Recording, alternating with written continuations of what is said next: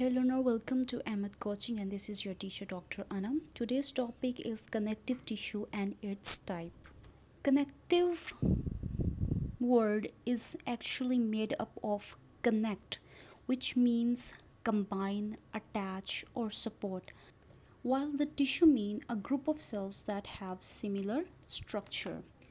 So the connective tissue is the tissue that connects and support other types of tissues in the body. It means that it is going to connect two or different types of tissues together. For example, we have this one kind of tissue here and the other kind of tissue here. In the body, these two tissues, they are connected with each other by the help of connective tissues.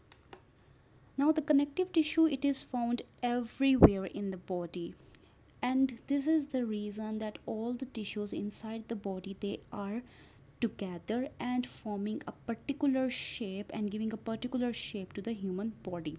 Connective tissue is made up of three main components: cells, protein fibers and ground substance. Here in this diagram you can see these are the cells, these are the protein fibers. Here you can see different types of fibers may be present: elastic fiber or the collagen fiber.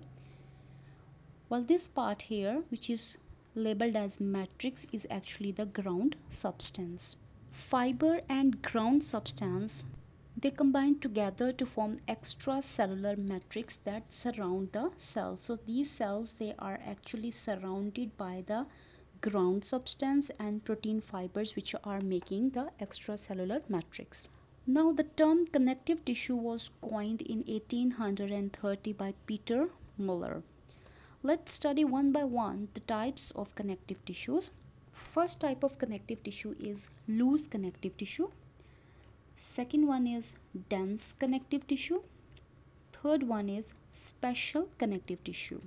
Loose connective tissue contains cells and fibers which are loosely packed. Along with this, loose connective tissues have less amount of fibers. If you remember the diagram, the fibers, these kind of material present in the diagram, these are the fibers. The loose connective tissues, they contain less amount of these fibers. In case of dense connective tissue, the fibers, they are tightly packed. Also, dense connective tissues, they have high amount of fibers. You can remember it like that: if there are so many trees present in a particular area, that area is very dense and difficult to pass through. Similarly, in the case of dense connective tissue, so many fibers are present that they are giving a dense impression, or they are making the dense connective tissue. Well, special connective tissue contains cell, fiber and ground substances. Let's study some examples. The example of loose connective tissue is adipose tissue. Adipose tissue is made up of adipocytes, which are fat cells, and the fat droplets, they are stored inside these cells. Adipose tissue is present around kidney and under the skin and provides energy, insulation and support to the organs. The example of dense connective tissue is cartilage. Cartilage is made up of cartilage cells which are present in the matrix. They are present at the end of the bones. In the ear, the soft part of the ear is actually the cartilage. Along with this, it is present in the nose and trachea. Now, what is the purpose of this cartilage is that it cushions all the joints, that it prevents them from the friction or damage and allows the smooth movement of the joints. The example of special connective tissue is bone.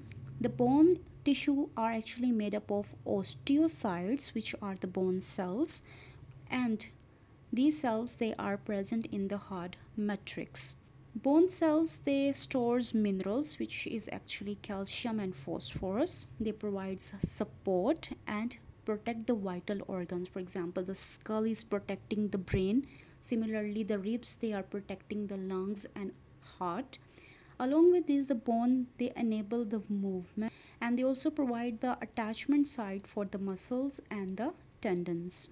Another example of special connective tissue is blood. Blood is made up of red blood cells, white blood cells, platelets and plasma. The main purpose of blood is to transport gases, which are oxygen and carbon dioxide, along with this nutrients to the lungs or the other tissues of the body. Along with this, blood is useful because it will form the clots and it will prevent the loss of blood.